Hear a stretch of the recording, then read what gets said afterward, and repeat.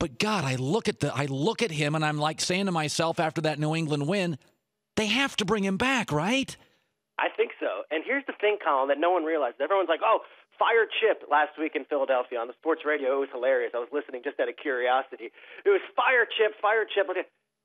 Chip answers to himself there. There's only one person that is above him on the org chart, and it's the owner, and the owner loves Chip. So it would have to be voluntary that Chip couldn't handle the heat, so he called it off and said, I'm done, let's get out of here. And that's not Chip Kelly. His whole slogan is win the day. His whole slogan is let's go compete. Everything is a competition.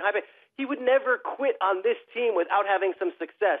So if you think that there's going to be some magical president or GM who's going to come in, Chip owns all those titles. He's the guy in Philly. It's going to have to be voluntary from him to leave. And after last night's victory, you look and you say, okay, if these things happen, all of a sudden the Eagles could be in first place and hosting a playoff game. Let's start 2016. Let's go from there. I mean, it was crazy to hear all the stuff that was out there that he was going to get fired. Fired by who?